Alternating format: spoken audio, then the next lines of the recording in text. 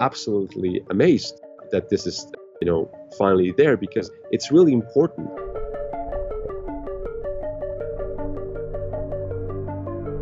This is, giving us a really hope to say, well, it would make sense to go back to Mars and really start seeing Mars as a potential place where life still could exist.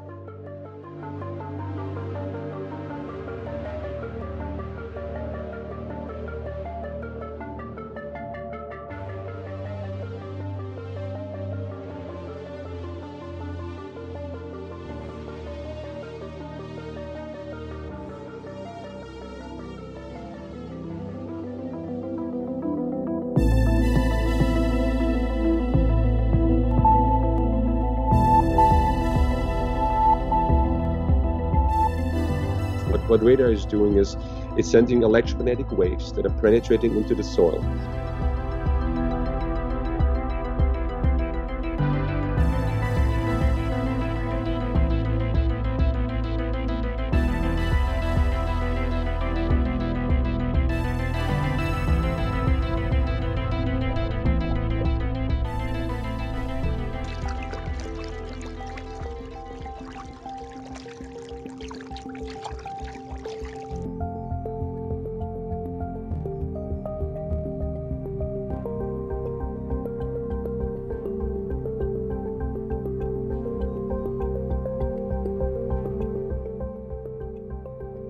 One interesting analogy is to think of the context for life as we know it in Antarctica 30 years ago. At that time, we thought the conditions underneath the ice sheet were simply too extreme for life to exist.